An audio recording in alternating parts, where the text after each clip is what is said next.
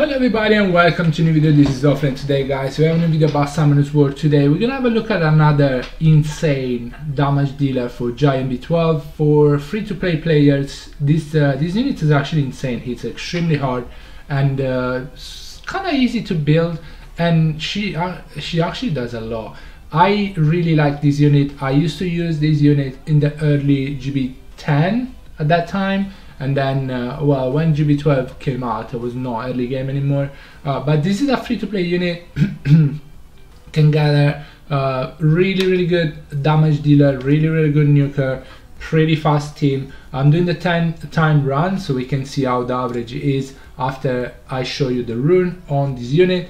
But I really like this unit. You should skill her up. If you he's gonna do a lot more damage, but I don't have her skilled up. I'm gonna show you the runes obviously, but guys, this unit is gonna help you a lot in early GB12. You can keep her even later on. She does work really well, and she works even on the water rift beast if you do need those accuracy determination runes, sorry, for the Tricoro team. You can find that and use this unit. Guys, before getting to the video, don't forget to like the video and subscribe to the channel if you haven't already. It's free, and support the channel a whole lot, guys. So if you can, please hit sub button. It really helps. Now, the unit in question is a Rang. A Rang is insane. It's the Ninetale Fox. For some reason I always get Ninetale Fox from the 4-star when I summon, but for some reason I don't have her skilled up.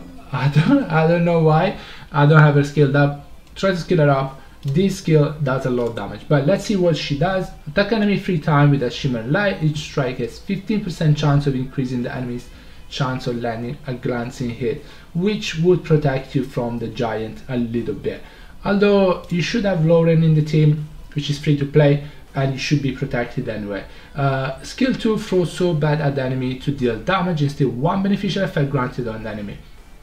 So she doesn't only strip, she actually steals stuff. So I'm pretty sure you could use her even in like siege offense probably. It's pretty good. Soul bad, it doesn't say how many soul bads, but beats, sorry. In addition, recover the same amount of inflicted damage as HP. Self-sustain as well, and she does decent damage on skill 2 as well, but skill 3 is what hit really hard. Attack the enemy and increases attack speed, attack power, and defense for 2 turns.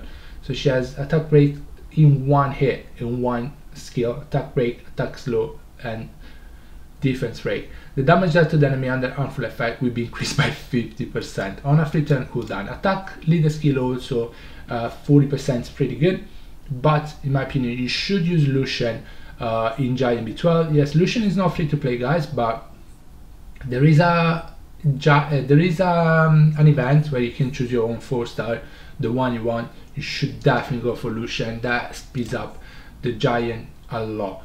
If you don't have Lucian though, you can use Sigmarus for GB12.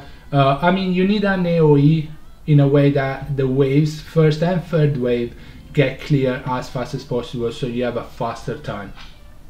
The runes are like this. I went fatal, you can go rage, up to you, but yeah, focus on crit rate, focus on attack, on crit damage, and try to get 85 crit rate, so she actually always crit on giant.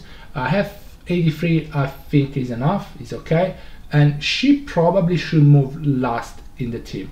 She could move before Crow, because then she put a decent amount of debuffs on the enemy, and Crow can actually one-shot the giant, but she can move after Crow, it's fine. I think before Crow might be better, because she does have debuffs on skill 3, she has 3 debuffs, so it might work even better.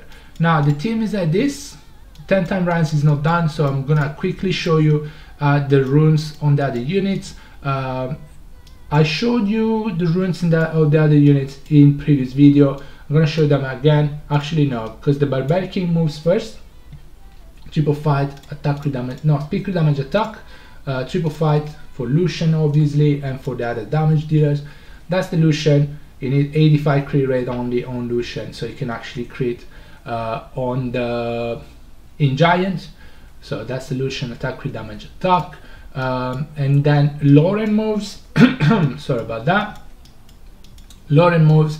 She's on a random set. You don't need violent, you don't need nemesis. You can go full broken and make her move after Lucian.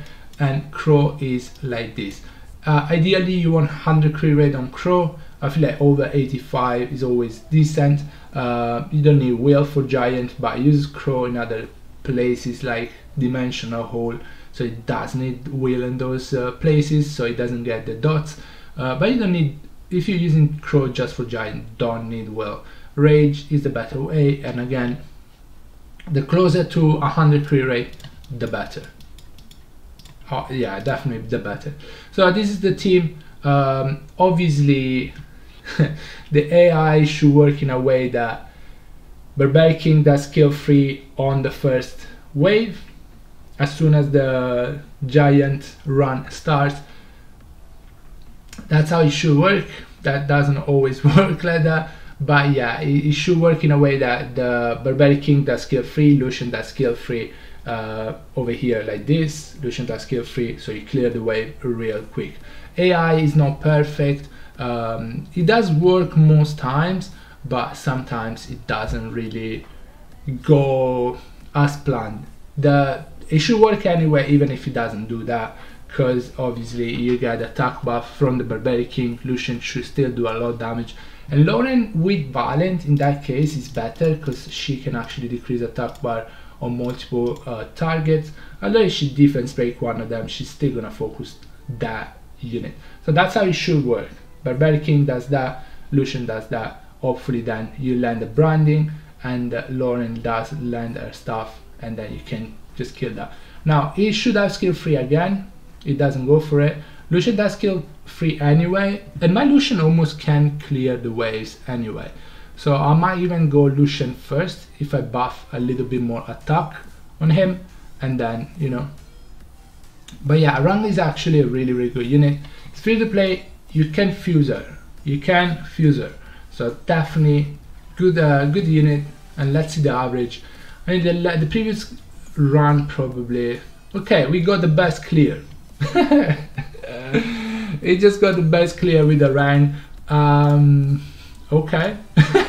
Okay, but a Rang is insane, and I haven't used a Rang in a long time, but I might use a Rang again as she's doing work, obviously. A Rang insane unit, guys. It's free to play. You can fuse her, and you can fuse skill ups. Really, I wouldn't say you should fuse the skill up, but yeah, she's here. You can get her from the fusion, and yeah, just use her. Guys, that's gonna be it for the video. If you have any question, obviously ask in the comment below. Thank you guys so much for watching the video. Hope you enjoyed it. I'll see you on the next one. Bye bye everybody. Take care guys. Stay safe. Bye.